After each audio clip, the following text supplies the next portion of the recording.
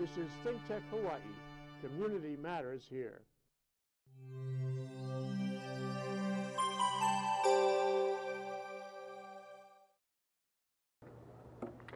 Welcome to the Condo Insider, your show about everything to do with condo living, condo owning, and all that other good stuff. I'm your host, Scott Sherley, and my guest today is none other than Mr. Richard Emery. So you don't need to adjust your TV sets. We have actually did switch places today. Well, this is a chance to talk story about a few things and try a little bit different format, but I'd like to tell all of our viewers that you've all known about the fire safety issues in one of our major high-rises, that there is a special seminar coming up on September 16th, sponsored by the city and the mayor, to talk about fire safety, and they'll be announcing where and when on September 16th, but I think it's from 9 to 12, if I'm not mistaken. Well, I guess that means it was worthwhile having you with us today. Well, that's debatable still. What are we going to talk about? Well, we're going to do it a little differently today. We're going to have more of a talk story session rather than an interview type of session. But before we get to that, I wanted to comment on the fact that one of the things we're going to talk about today is requesting condo docs in the sale of a condominium. And I understand you were just in Kona yesterday for the Realtors General Membership meeting, speaking pretty much about the same topic. Well, it really wasn't. It's the West Hawaii Association of Realtors, which is the adjunct to the Hawaii Association of Realtors. And they actually had a board meeting in the governance committee, and their concerns were they've had member reports about realtors asking for documents. Yep.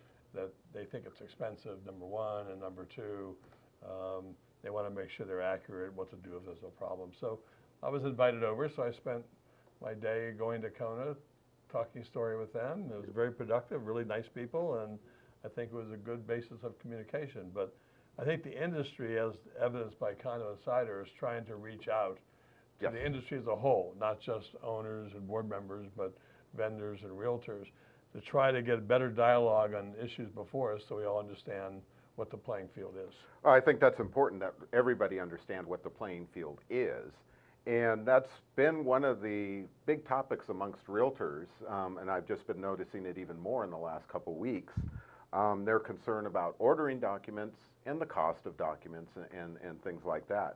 Now, several episodes ago, we were talking about the statute 514B and our two-part series that went on for 4 parts.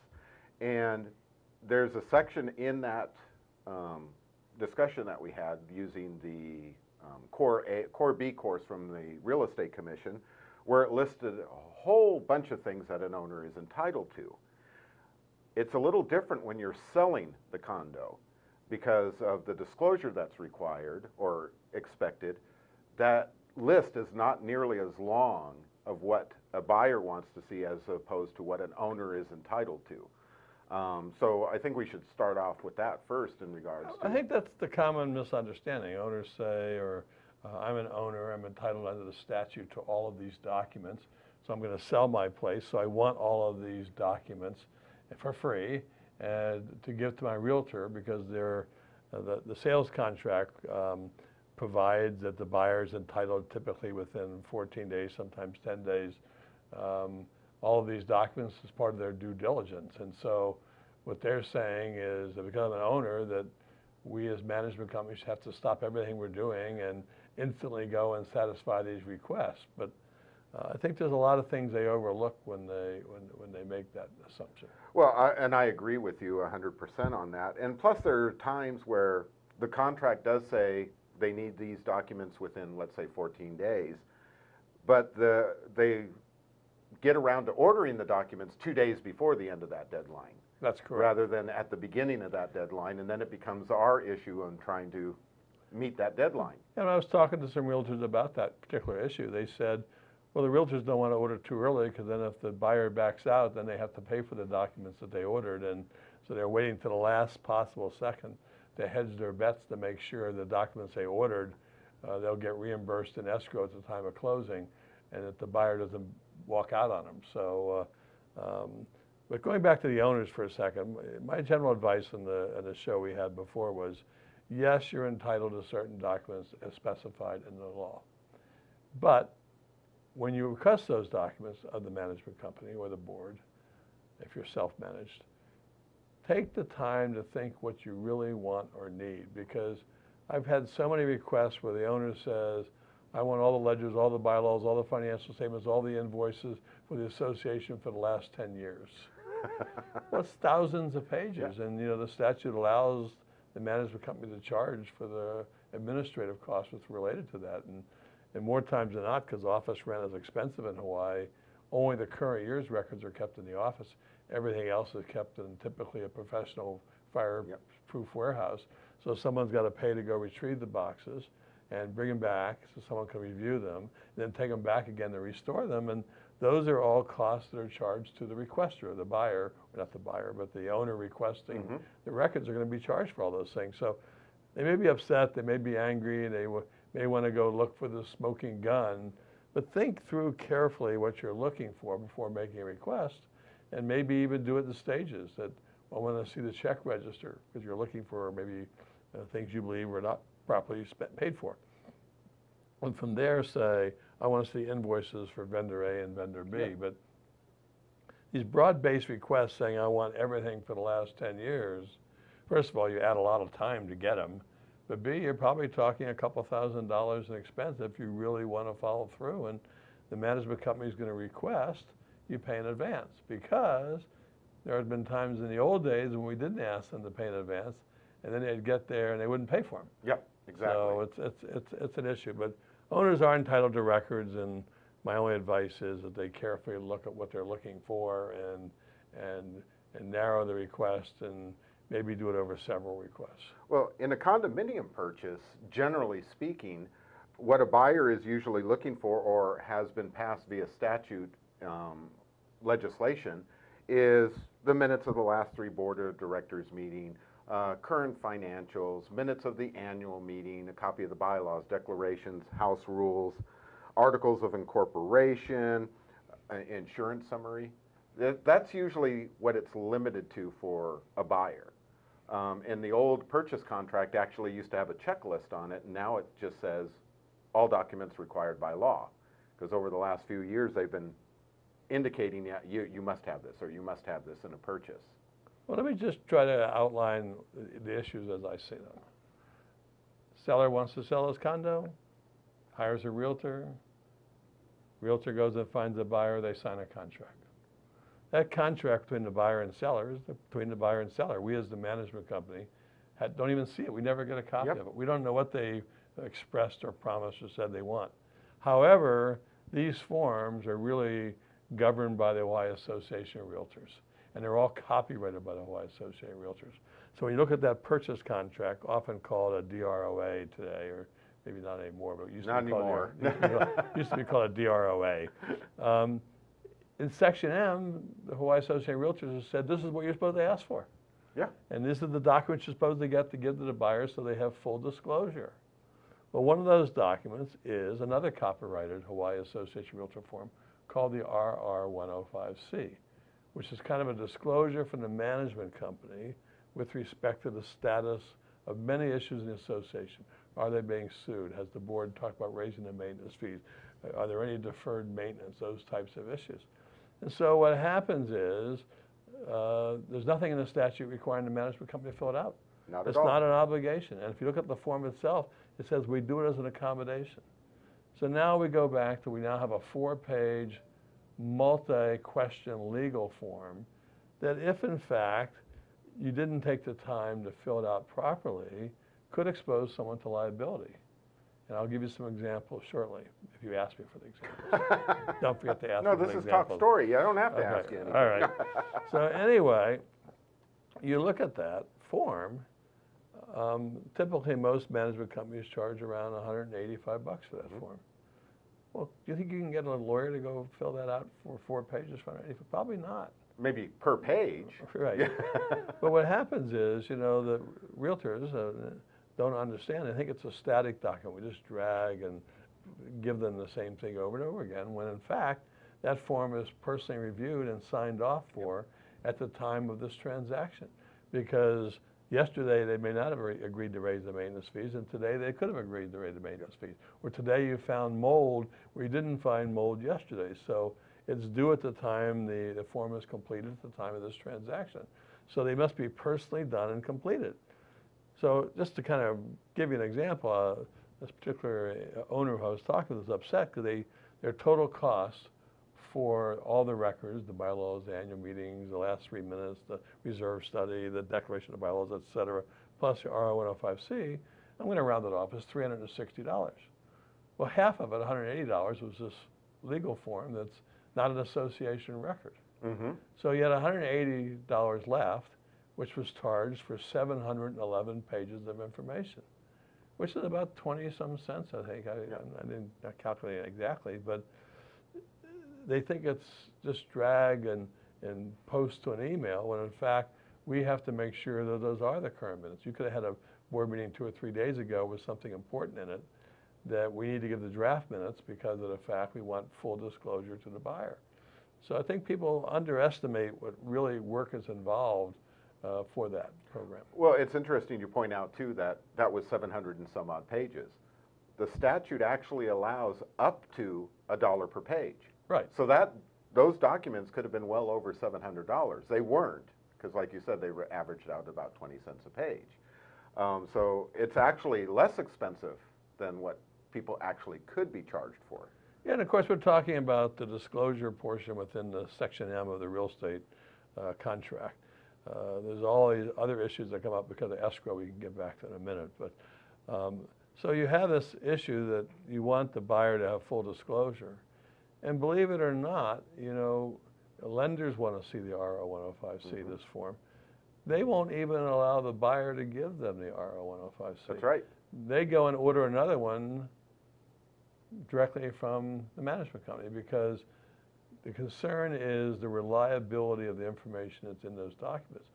So real estate brokers will say, well, the owner's going to give me the last 3 minutes, so they're going to give me what they think is the budget of the host rules, are relying on that to be accurate. Yep. Where if they go to an independent company, like the management company, they have relied on an independent source that is the custodian of records, so the likelihood is those are going to be the accurate records. So, but there's nothing to say that an owner, when selling their unit, can't say, I'm going to go give them these documents from my files, and these documents I'm going to order, which is a la carte, so the cost would be much less than $360. However, they're always going to be stuck with this RO105C.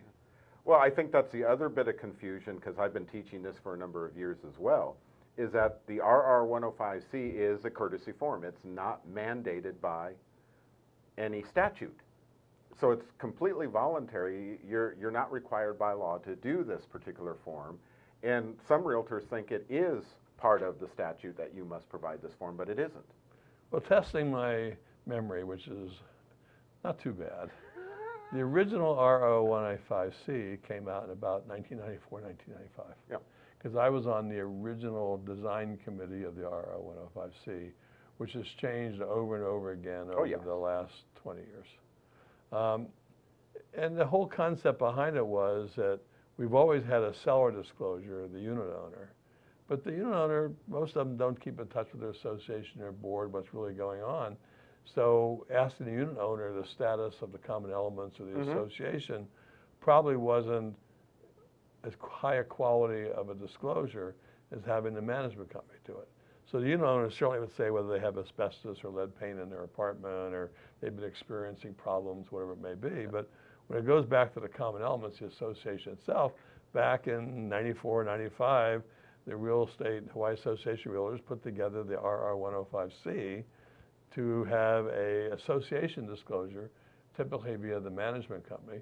So the buyers have, you know, if you really think about our industry, we have very few, if any, a year, lawsuits over buying and selling real estate. We have such strict laws with so many forms and so much disclosure and so much training. You rarely see a lawsuit involving the transfer of title between a buyer and a seller and a buyer. So this form is a good form, but the issue is it results as a part of a contract between a seller and a buyer. and the decision by the industry, the realtors, that this is an important document. And so then they come, and as an accommodation, we complete that form. Every time it's reviewed before it's issued. So you could have it maybe issued 5 or 6 times in a month, and every one of those had to be reviewed by someone. And if something were to go wrong, there would be liability issues. Okay, well, we're going to continue talking story about condo docs, but first we're going to take a short break. Okay. Okay, as long as I got your approval. And we'll come right back to the Condo Insider.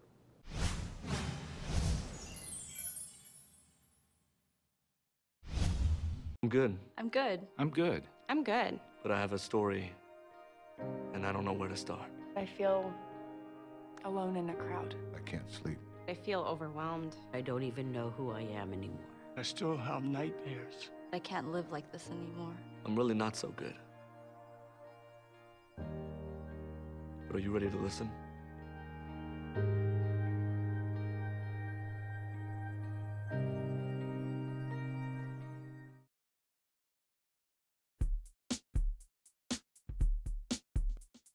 I'm going to the game and it's gonna be great. Early arriving for a little tailgate. I usually drink but won't be drinking today cause I'm the designated driver and that's okay. It's nice to be the guy that keeps his friends in line, keeps them from drinking too much so we can have a great time. A little responsibility can go a long way cause it's all about having fun on game day. I'm the guy you wanna be. I'm the guy saving money. I'm the guy with the H2O and I'm the guy that says let's go.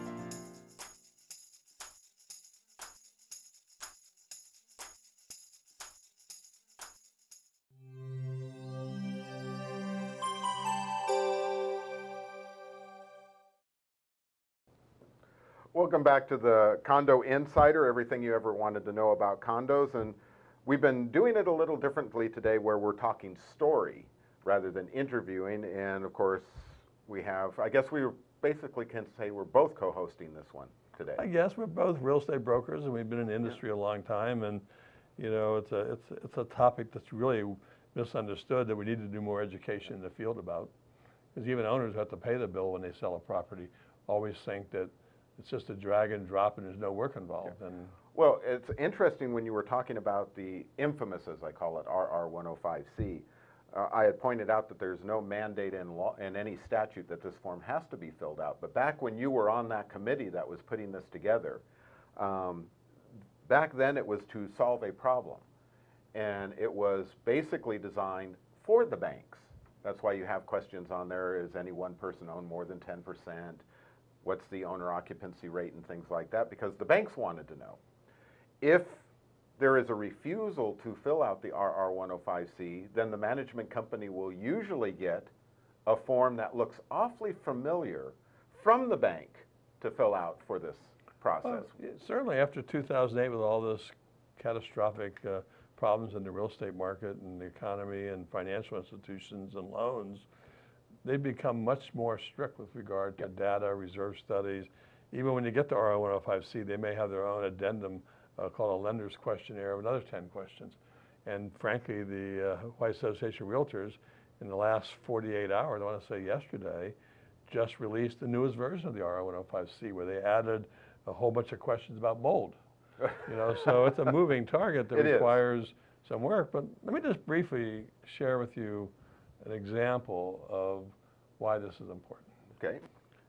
Person requests an RR 105C, board empower now, comes to the question about cast iron pipes, is there any deferred maintenance, lists a whole bunch of elements. So you say, yes, we have deferred maintenance, our pipes are leaking. Well, that's going to cause a problem with lenders with respect to getting a loan. So we had that situation. We as the management company look and we put in yes. However, the board got an engineer, they've studied it, they've gotten bids, they've got a loan, it's scheduled for repair in October. That usually satisfies the lender because they see it's being addressed. Yes. So then next week, the board gets removed by the dissident owners who don't want to pay for the loan, and the new board comes and they say, well, we're not sure we're going to do this. And now I get a new request for an RO 105C. Now, we don't want to be in a position, so we have to actually go and talk to our lawyer at times, what's the best way to deal with this? Because they didn't say they weren't going to do it. They said, we're going to reevaluate it. And we might do it, we might do it, make it someone else to do it. So we then have to change that form to yes is deferred maintenance. The former board did the following. A new board has been elected, is in the process of reviewing all these directions. They are committed to a resolution to the problem, but may choose to select a different approach and different vendors. If we didn't do that and the buyer bought in there and all of a sudden there's an assessment or a loan or a new change, who are they going to blame? Us. Yeah, well, we always get the blame. That's true. So, I mean, it's very important that information be accurate, and it's not a matter of just checking off a box. We have to look at the questions and go to the manager who's in charge and look what's really going on and try to give, in the description side of the question, an honest evaluation, not an opinion, but more of this is the exact facts at the moment. So if the lender doesn't want to loan the money because they don't feel it's been resolved, that's their choice. If the buyer doesn't want to buy because of that, that's their choice. But our role in completing that form is to have an honest disclosure so they can make an informed decision. Well, you know, one of my concerns about the RR105C over the years is buyers, and probably some realtors out there as well, have actually turned it into like a short form disclosure. You have all these documents that you're giving the buyer to read, and then you have this RR105C over here, which is about 4 pages long. So they'll go through and look at that and not bother to really go into looking at the minutes, the bylaws, and things like that. It is still extremely important for a buyer to understand what they're buying, and not all the answers are going to be in that RR105C. Well, let's kind of put this in perspective. They sign a contract. There are deadlines, otherwise they're in violation of the contract, of disclosing all this. So the management company has to do this R105C and provide all these documents in 10 days. And they charge a fee. It's paid for by credit card by the realtor, usually charged back to the seller because that's what the contract says. And meanwhile, they open escrow. Well, you know, there's other parts of opening escrow, and there's other fees there. That's right. I mean, the buyer and seller, and you know, an escrow company is not the agent of the buyer and seller. It's a neutral party. That's right.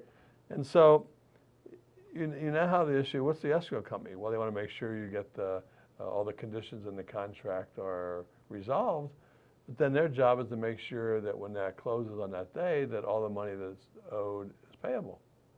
And so there's a fee in escrow for the seller, charged to the seller, to get a final accounting. And people say, well, you just look at the ledger online. Well, I wish that was true, we just looked at the ledger online, but let's take another practical example.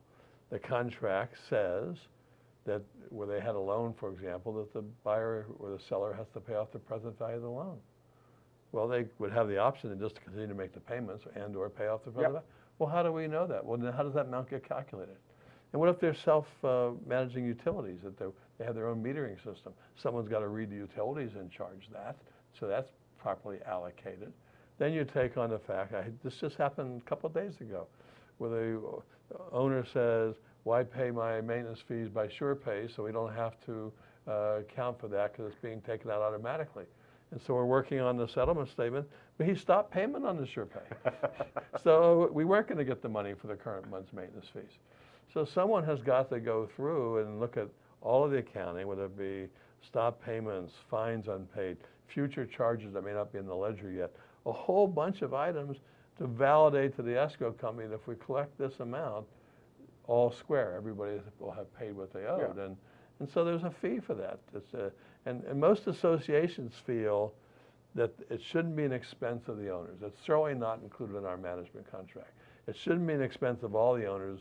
It should be an expense of the seller or the buyer, depending on the contract, to pay for it. And so it's the cost of this is absorbed by the people involved in the transaction. Well, you know, it was a discussion even when I was on the real estate commission of the need, whether it's a resale or a brand new condo, that buyers really need to, once they get these documents, they really need to look at them.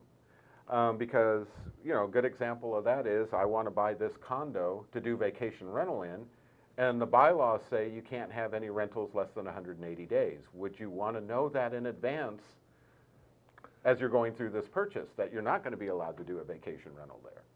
Well, I think that was one of the things that the realtors I met with yesterday in Condo said, is that what do we do to get people to read the documents?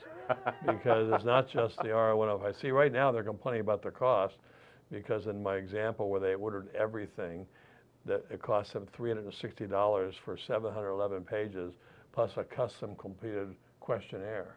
of 4 pages that have legal implications. Yep.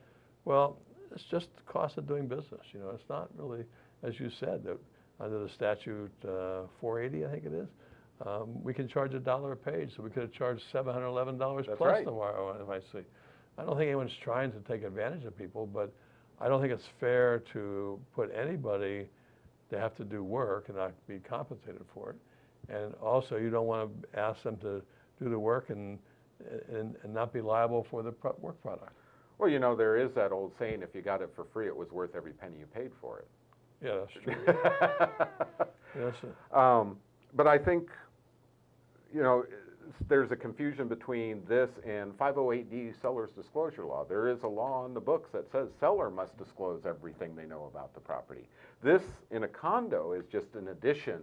Right. That it's in the statute that you will provide these documents. Just selling everything you know, it means one thing, but if you're an owner and you're not on the board and you haven't been following it, you don't know very much. And they want to have, to these buyers, full disclosure. I had a situation where I got a complaint that our R105C was incorrectly filled because we had checked there's no asbestos in the common elements. And so the owner said, I got in the unit, there was asbestos in the unit. Well, how would we know that? We wouldn't know that. And the form says that common elements don't have asbestos because they had remediated it. And so we then chose to point out that when the resident manager showed the buyer around, he pointed out the asbestos in the ceiling. But that went away. But you can see that behind the scenes, there's phone calls, there's lawyer letters, there's discussion with professionals on how to answer questions to make sure we have honest disclosure for the buyer, and we represent the seller well in making sure they have the right information. I think what people really do need to realize, however, is that these documents are extremely important for a buyer, and these are actually reasonable fees compared to what is allowed under the statute to be charged for this. Well, I don't remember all the states, but I want to say Arizona is one of them. Some of them have had laws where they've put a maximum on it. Most of these laws are $500, $600, $700 is the maximum, and that's before the RO105C. Yeah, exactly. So I think what we need to do is educate the realtors and the buyers and the sellers, and maybe put together a brochure explaining this, because it's not just drag and drop some document that's already there. There's a whole lot of work involved to make sure that proper disclosure is made for buyers. Yeah. Well, again, it was Talk Story Time with Richard and Scott, sitting on different sides of the table this time. And our time, it just amazes me how quickly this goes when you and I are doing this, and our time is up already. Well, I listened to whining all day, time for red whining all night. Oh, there you go. I understand that's just a hobby, though. It's not a... So it's been my pleasure having Richard here again. Both of us having the opportunity to talk story about condominium documents. You've been watching the Condo Insider for everything you ever wanted to know about condominium living, condominium ownership. And be sure to tune in next week for more great information on condo ownership.